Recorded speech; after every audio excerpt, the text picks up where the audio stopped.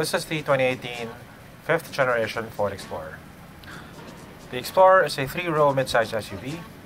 It is one of the best-selling SUVs in the US. This 2018 model has received a minor facelift. It has revised LED headlamps, redesigned fog lamps, a slightly different grille design. At the rear, the new Explorer has new quad exhaust tips. The 20-inch wheels have also been redesigned. Overall though, the changes are very minor. It is still offered with the same engine choices, a 2.3-liter turbocharged 4-cylinder engine, which produces 280 horsepower, and a 3.5-liter Ecoboost engine, which produces 365 horsepower. The 5th generation Explorer is based on a unibody chassis, so it really is more like a large crossover. It has 4-wheel independent suspension, 4-wheel disc brakes. It is offered in either front-wheel drive or 4-wheel drive variants. The design of the Explorer looks like it might have been inspired by the Range Rover.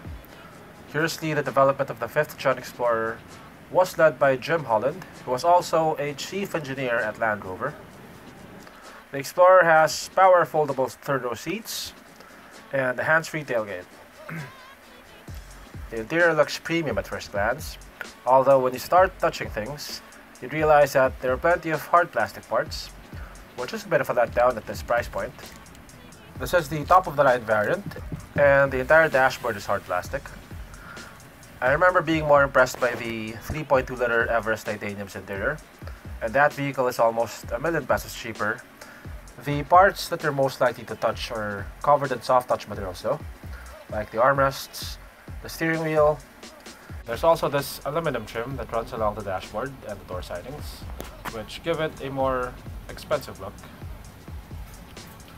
The vehicle has a leather-wrapped steering wheel with buttons for the stereo, cruise control, voice control.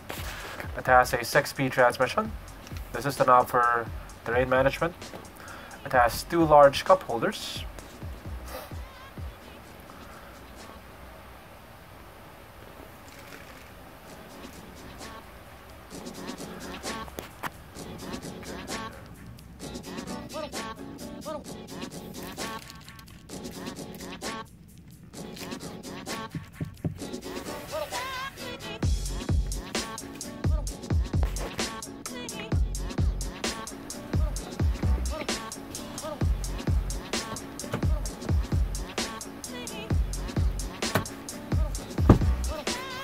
It has a panoramic sunroof,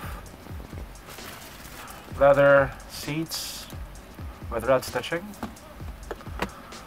plenty of storage underneath the armrest.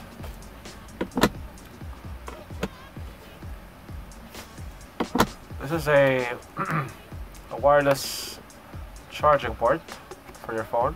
It's a pretty spacious glove box, which is dampened. This is a auto-dimming rear view mirror. Okay, the vehicle has power adjustable seats. It has a foot brake instead of a handbrake.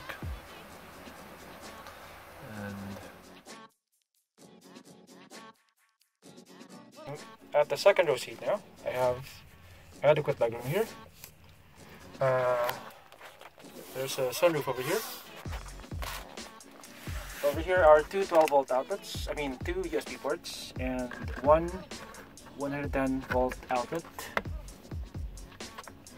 And these are the air controls.